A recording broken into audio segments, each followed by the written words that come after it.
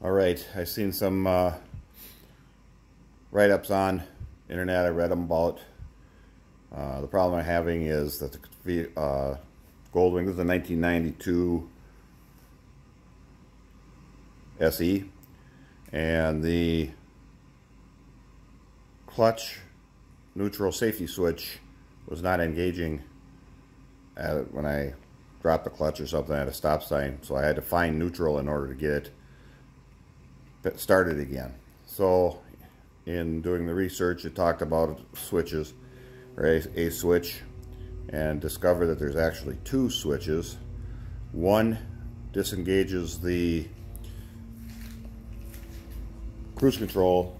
The second is your clutch neutral safety switch. And what I discovered, first of all,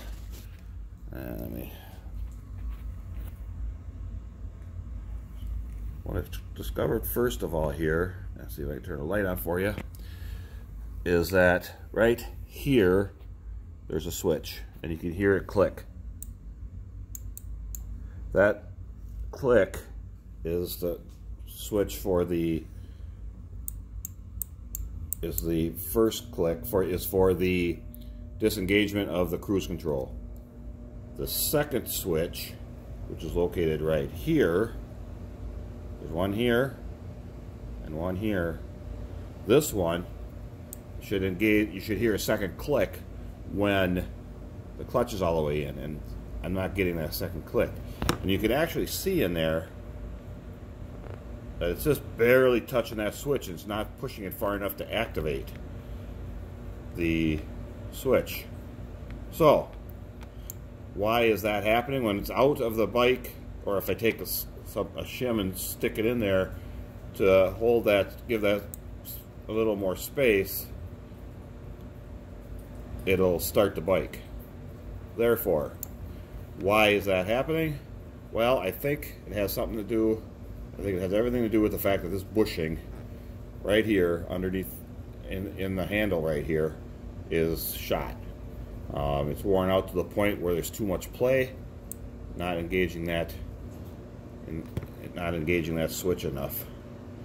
Now, a couple here, I know they talked about it online, that you could take and adhere a shim in there of some sort to take up that slack.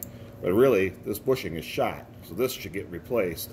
I don't need this bolt, which is $5 and some odd cents.